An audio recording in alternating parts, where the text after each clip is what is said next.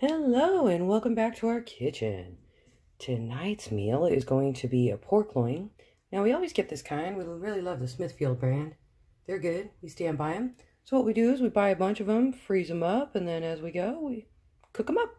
So here today we have one that has nothing on it. It's just a premium pork tenderloin. I'm going to add a couple of red onions to it, and we're going to cook it in the crock pot for about 12 hours.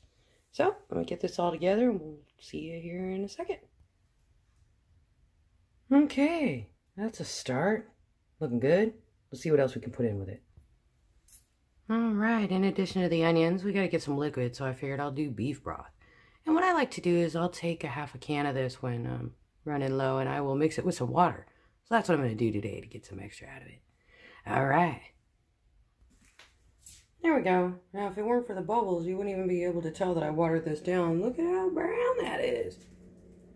Still looks like full beef broth. I brought it up to 2 cups, by the way. Just wanted to let you guys know that's about how much liquid I'm going to use.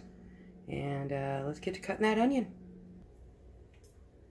Okay, here's the seasonings that I'm going to put in. And of course, you can season it however you like. You don't got to follow my funky recipes.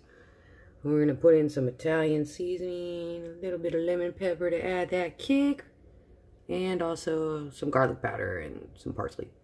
Normally I'd use onion powder too, but since I've got some diced onion going on over here, we don't need no onion powder today. Alright, I'll be right back. Here we go. Alright, I got the onions in, I got the seasons applied, and we are going to call this one ready to cook. Alright, we'll get back with you in about 12 hours or so. And you can cook according to your liking and season to your liking. You don't have to do any of this. No onion, no, you know. It's one of those fair game kind of recipes is what I'm trying to say. Alright, time for me to go play with some cats. I'll see you guys. Okay, here's how that pork loin came out. This is the leftovers of it. Yeah, it was like 2 pieces, man. It's big. Yep, so we cut it up nice and fine for Dad there. Everybody's having mashed potatoes, gravy, and then corn with some onion mixed into it. So it came out really good. We recommend it. Thanks so much for watching, folks. Y'all stay safe and have a good day.